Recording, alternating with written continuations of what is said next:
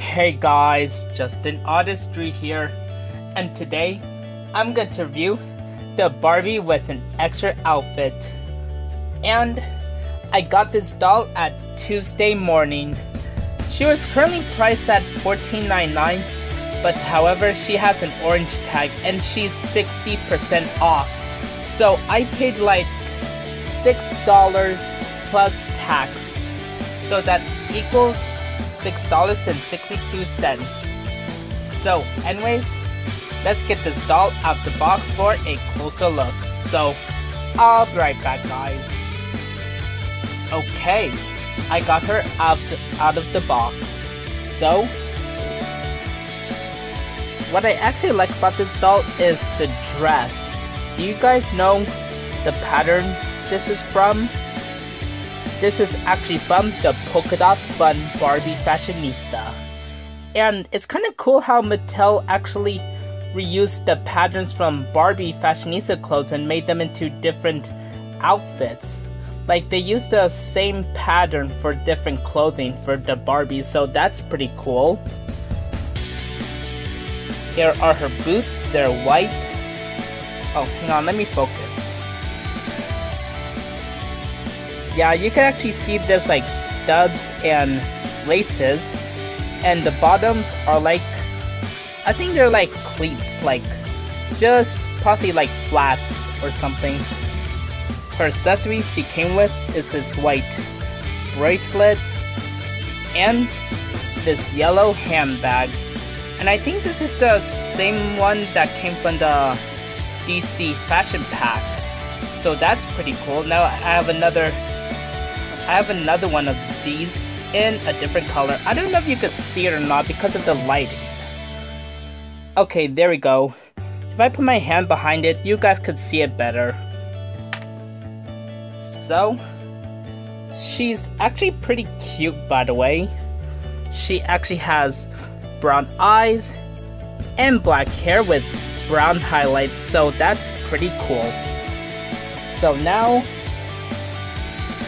let's get her into her second outfit and her new pair of shoes. Like, she has a second pair.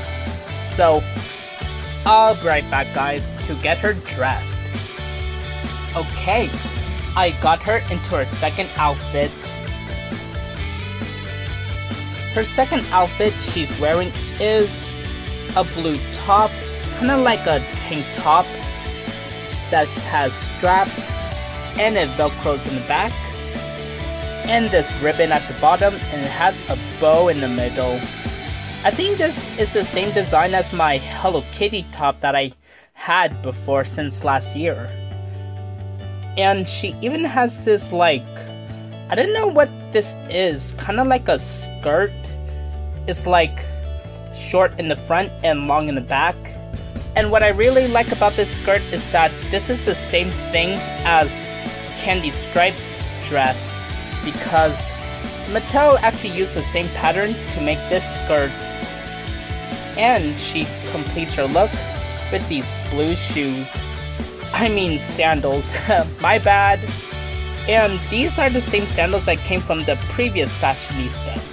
However, the sandals that kind of look a lot like these are meant for curvies and tall Barbies.